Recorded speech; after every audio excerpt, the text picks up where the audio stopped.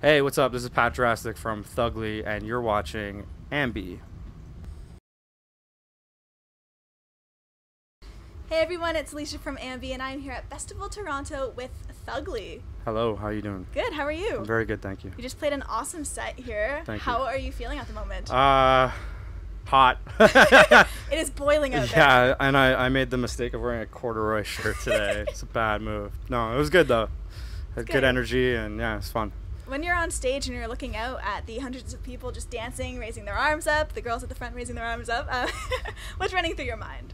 To be honest, like I'm moving through my set really quick. Like I play like pretty fast. We both me and my partner and Thugli do, and so I'm really like pretty much focused on the task at hand. And yeah. I try to take a moment here and there to like, I don't know, like take it in, but it's tough because I'm just go. Yeah. But yeah, I mean, it's cool to see everyone react to your music, and it's awesome. Well, the lineup this weekend at Bestival is just stellar. Super dope. Tell me a little bit about your dream lineup. Where would it take place? Who would you want to be on the bill? Ooh, I don't know. Maybe like, I'm thinking more of like a city that I like.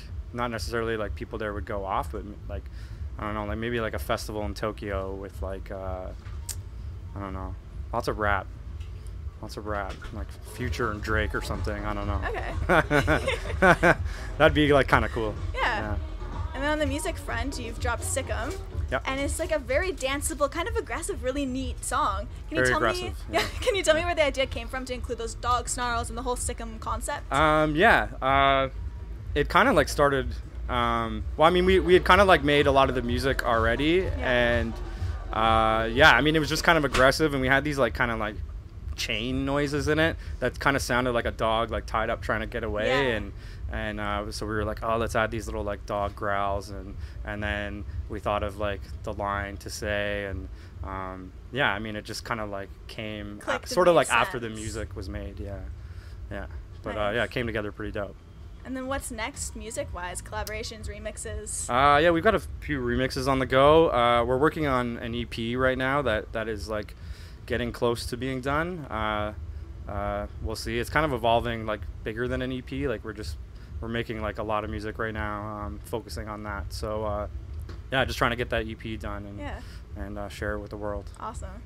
Yeah. And you've worked with a lot of neat people in the past. Who's the one person you'd love to get on a Thugli track that you've yet to? Jeez. Like we're starting to work with like more like singer-songwriters and rappers and stuff. So probably like someone in the rap world. Maybe someone from Toronto, because Toronto's just killing it on the rap game right now. Like, I don't know. We fuck with like Jazz Cartier, Derek Wise. There's a lot of like really good Toronto rappers that I like to do something with. Maybe down the road, we'll see. Yeah. And I'm also digging the remix you did for Panda by Designer. Yes. And you posted that video where the guy was actually dancing with the panda, hat on to Panda. How did you find that? We were watching like the footage of like the Fader Fort from South by Southwest, and he came out and brought this guy out in a panda helmet, doing weird dances like dabs and just weird. Yeah.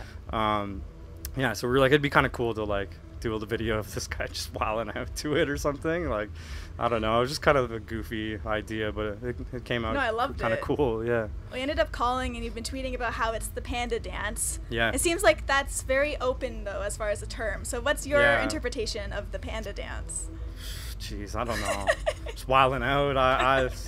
I don't know. Like if you watch, have you ever seen like Designer like interviewed or anything, or like when he like comes up to his song, he barely like sings any of it or raps any of it. He just does like ad libs and then does like an excessive, insane amount of dabs. Like he'll just be like boom, boom, boom, boom, boom.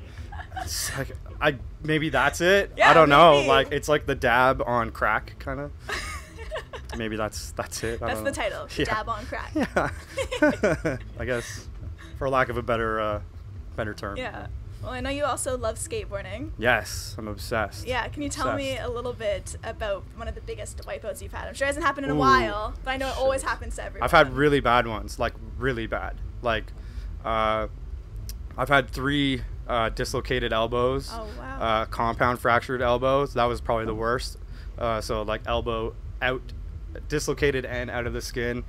I woke up like in the hospital, like wrapped in tensor bandages. Jeez. Just like, yeah, really bad. I've had some seriously bad ones. I've had my knee drained twice, broken ankle, like incredible amount of injuries. Yeah. After like the third elbow, the doctor's like, what the hell are you doing? Like, stop skateboarding. I got prescribed like a brace that like held my arm in a position where it like couldn't break. Wow. But yeah, I've had some pretty traumatic ones. Some pretty gnarly ones. Yeah. And doing like I was pretty good back in the day, but this was like doing like dumb shit, like goofing around, like not so even real tricks, not even like just trying like a crazy handrail or something, like just goofing around, and it just fell weird, and that was that. Yeah. Some bad ones. Yeah.